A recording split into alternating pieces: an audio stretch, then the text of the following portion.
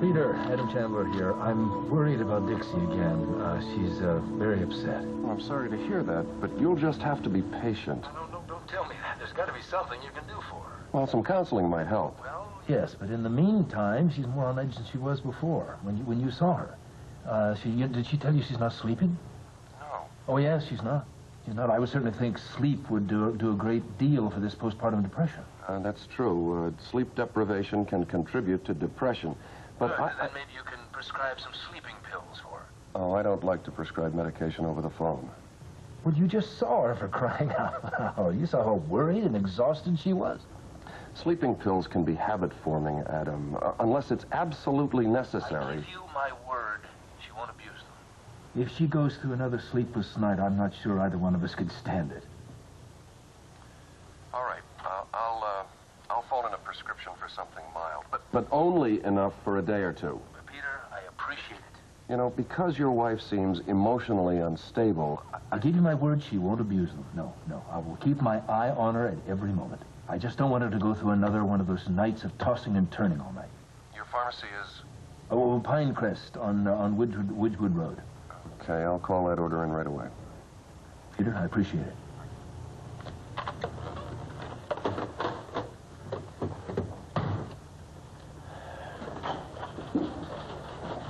Did you follow her? Yes, I did.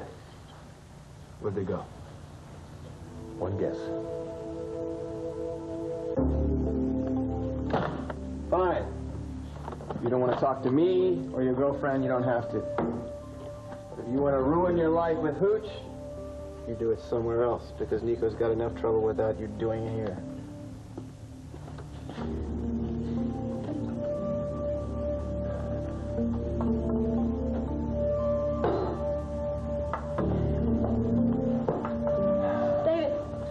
Cecily? She's not working today. Is she at home? I don't know. Maybe. Dixie, what's wrong? Nothing. Come on, honey, don't do that. What is it, the baby? No, baby's fine. Fine. Then it's Adam. Come on, what did he do to you? Wait a minute. What, doesn't anybody work here? Well, we try not to. So how's Pine Valley's favorite chanteuse? Oh, I admit it. I'm walking on air. Hi, David. Nice. What are you guys doing here? Well, Cecily made a recording of my opening performance without me knowing about it, and I think I'm brave enough to hear it now. Oh, you were great, Donna. You were wonderful, really. Oh, Dixie, thank you. Excuse me, we were just in the middle of something. Just step aside for a second. Now, come on. Sure. David, is Nico in his office? No, in the kitchen. Kitchen. I'll see you in a minute, then. David, are you okay? Yeah. Hey, you're not planning on driving like that, are you? I'm okay. Don't be stupid, I said David. I'm okay. Look, even if you don't care about yourself, then think about the other guy. Come on, David, please don't try fighting me on this. Right. I just don't want you to hurt anybody. Come on. So where do you want to go? Let's just get the hell out of here. Dixie, why the hell won't you tell me what's wrong? There's nothing I can talk about, not with you.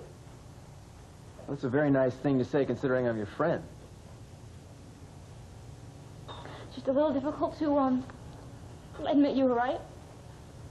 About what? But Adam, he's not in love with me. He's still in love with Brooke.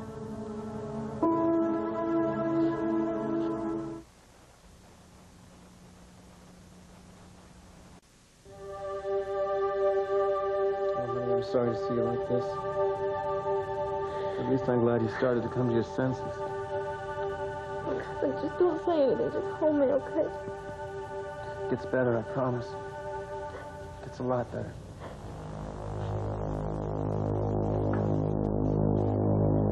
Will you please take your hands off my wife, please? Just stay away from me, okay? Dixie, darling, this is all a misunderstanding. And I can count on you to take advantage of her vulnerability. Second, I wasn't taking advantage of anyone. Adam, I came here on my own accord. Just leave Tad alone. Dixie, you're making a mistake. I'm not making a mistake. I am finally wising up. I heard you, Adam, okay? I heard you tell Brooke with my own ears that you wanted her back. There you go. I never said any such thing.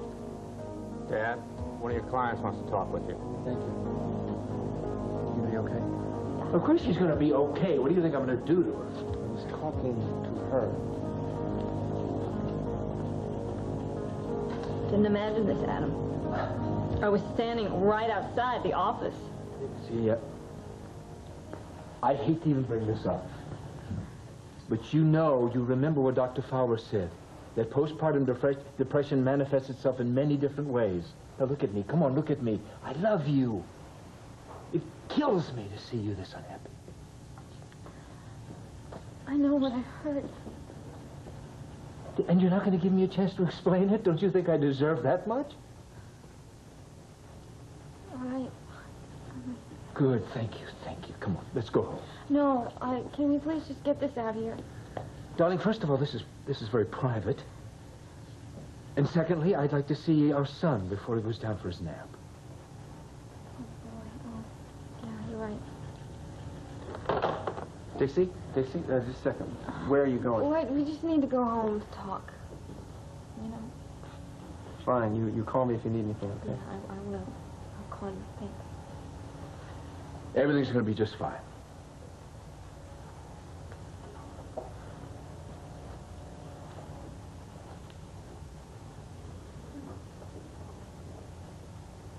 Tad, have you seen David anywhere? He just left. Didn't look all that good either, I might add. Well, he's still very depressed about his mother. Yeah, I know. I tried to get him to talk to you, but he wouldn't do it. Why? Well, at the moment, he was involved in polishing off most of Nico's vodka. Oh. I tried to talk to him, get him to calm down, but he just wasn't buying anything. Did he have his car? I don't know. Look, David is smart enough that he would not drive when he was drinking. Tad, do you have any idea where he could have gone? Beats me.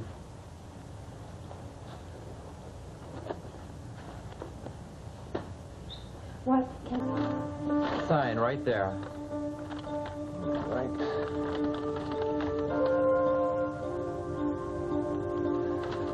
There you go. And I'll make sure that Mrs. Chandler gets this. That's for you. Thank you. Thank you.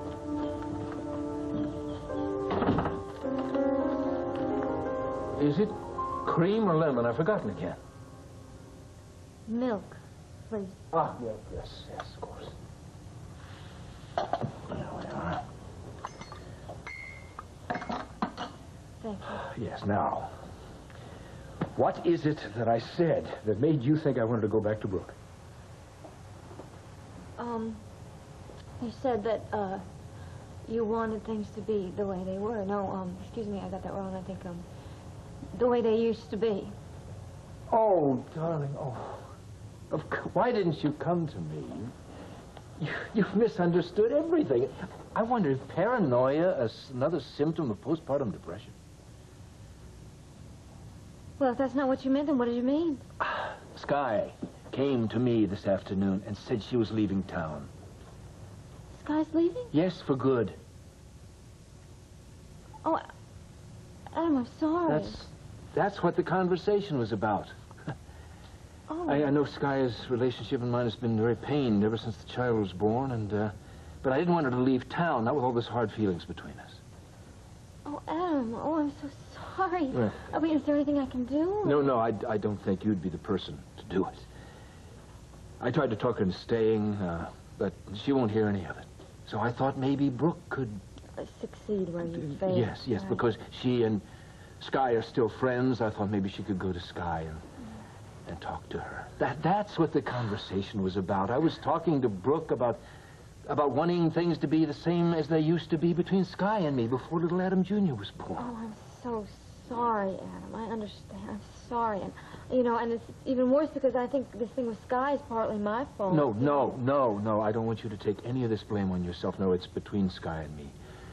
I just hope that we can repair the damage before she leaves town. It's an awful feeling to know that your daughter hates you. It hurts like hell. Well, I wish you would have told me. You know, I would have loved to comfort you, you know, the way you've comforted me. No, I didn't want to bring you into this. You have problems of your own. Adam, don't you understand that just knowing that I could help you would just make me feel wonderful? Don't you understand that? You're so good. Do you really mean that? There is a way. Of course I do. I mean, you just tell me, what can I do? Anything. Dr.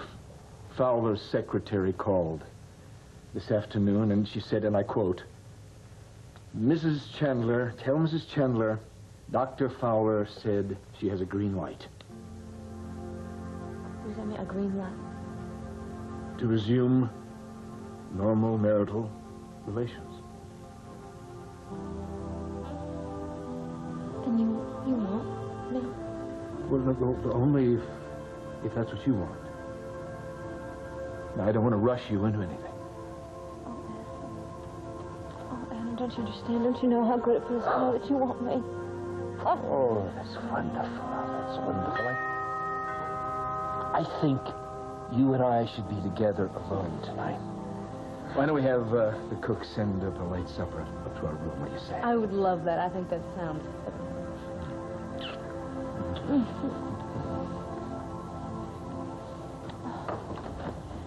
Ted, how very nice to see you. Thank you. Is Dixie home? For you, I'm not sure, but I'll check. It's Tad Martin to see Dixie. Would you like me to send him packing or let him in? That's entirely up to my wife. Here's the medicine from the pharmacy. Oh, yes, thanks. Anything else you need? I know, can't think of a thing. If I do, I'll buzz you. All right.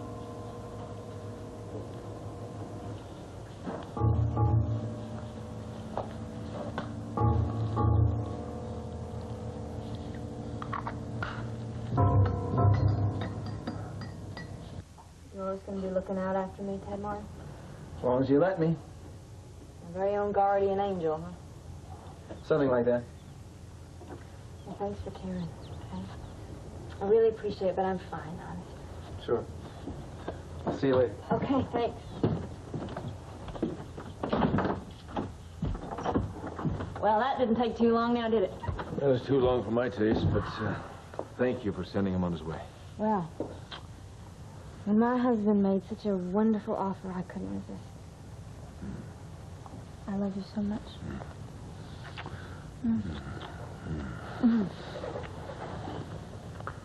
Ooh. Let's go upstairs. No. Let's just stay here for a moment. Savor. Anticipation. Here. Finish your tea.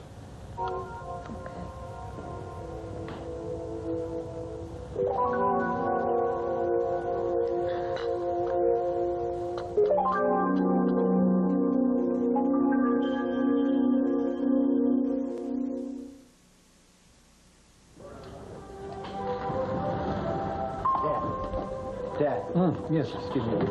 You got a few minutes? Yep. Just finished rounds. I'm all set. Here. Question. Yeah. How much do you know about postpartum depression? Dixie, huh? I should have No, been. come on, Dad, please, I'm serious. Just humor me. This is serious. Just tell me, what are the symptoms? Well, Chad, it varies from person to person. But in general, when a woman has a baby, she goes through quite profound changes, emotional as well as physical. A lot of excitement building up to the birth. And some women experience a sort of letdown once the baby comes. Okay, what about forgetfulness? Is that normal? Can that happen? Oh, yeah, it could happen. But look, the important thing to remember here is it usually is a short-term condition. It corrects itself. Usually. Yeah. In some cases it's longer, but, I mean, if it goes on beyond a week or 2 weeks, then really the woman should cease from life. Oh, like a shrink? Yeah, sometimes that's necessary. I gather you're worried about Dixie. Yeah. Yeah, well, since the baby... Well, lately, she's not acting too together. In what way? Well, I don't know. She's complaining about forgetting things, about being absent-minded, and she's on an emotional roller coaster. 1 minute she's fine, and then the next minute she just comes completely unglued. Well, Could be postpartum depression. I seem to remember Ruth mentioning that she had 1 or 2 episodes like that in the hospital. That's right, that's right. She was crying all the time. Yeah. But of course, Terrence, it was a very difficult birth she had. It was the kidnapping. I mean, she'd been under a lot of strain. Yeah, I know, but since I brought the baby home, you would have think she'd be sitting on top of the world, and then, I don't know, all of a sudden, lately, I don't know, the process is reversed or something. Well, son, an awful lot of things could be troubling, and you know that. Let me give you a perfect example. Okay, last night, she comes over to the club, and we sit around, we talk for a while, I tell a few jokes, I get her to laugh, and then today she walks in and then just bursts into tears. Well, I can understand your confusion, but mood swings are not unheard of. Not like this. No, Dixie's too strong inside. Emotionally, she's like an ox. There's something wrong, Dad. There's something different about this.